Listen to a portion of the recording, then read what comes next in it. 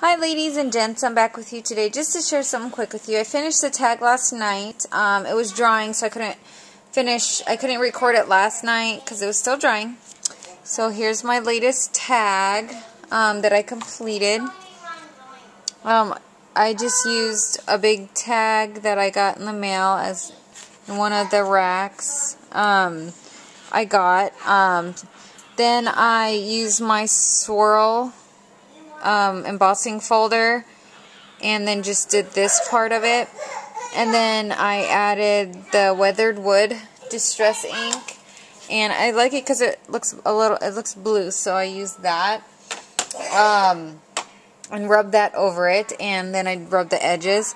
Then I added some stickles on the swirls, and then I played with images. It took me a while, but I used some leftover Prima lace that was given to me by Art of Marie.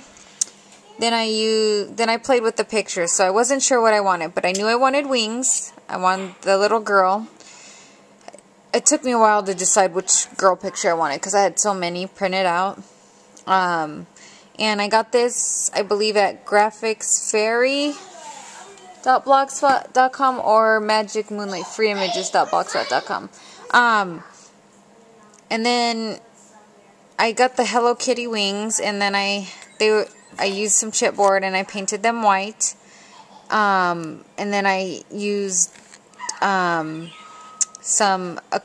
acrylic glitter paint and made the wings like really shiny. You can't really tell. Yeah, you can't really tell, but they're super shiny.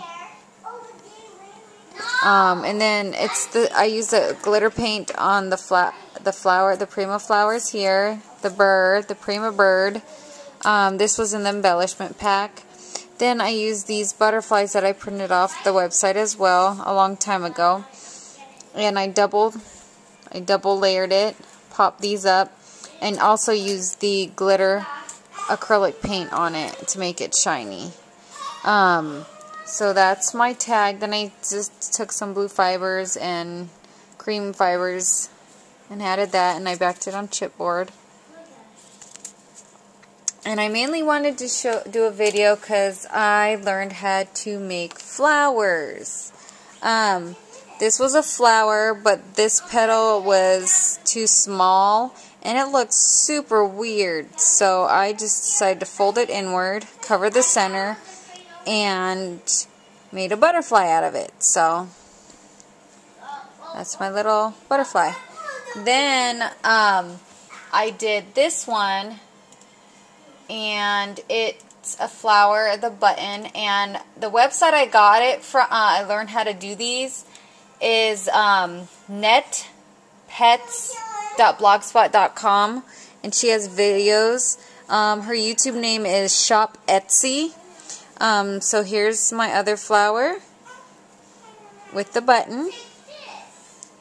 Then I did another flower without a button.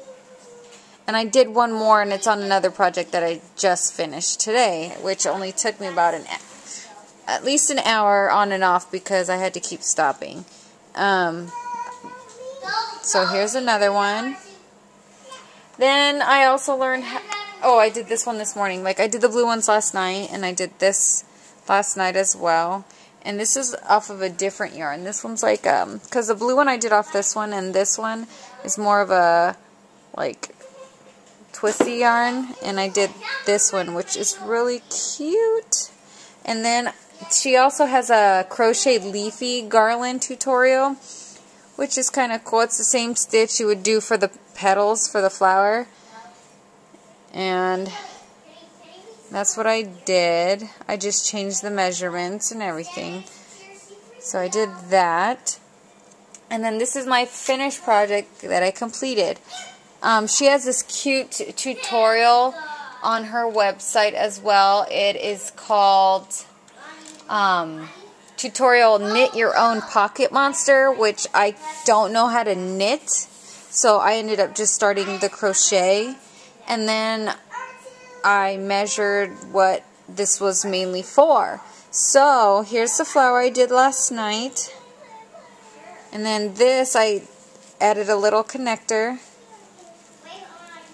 A connector loop right here to connect it. And then I've got my flower. It's still there, nice and pretty. And there's no glue whatsoever on this. And I just turned it inside out because I added the edges later because I just made one long strip like I would do my scarves and stuff. And then I just sewed with my my really big needle, the big loops. I can't remember what it's called. But then I did that and just did the edges and then flipped it inside out.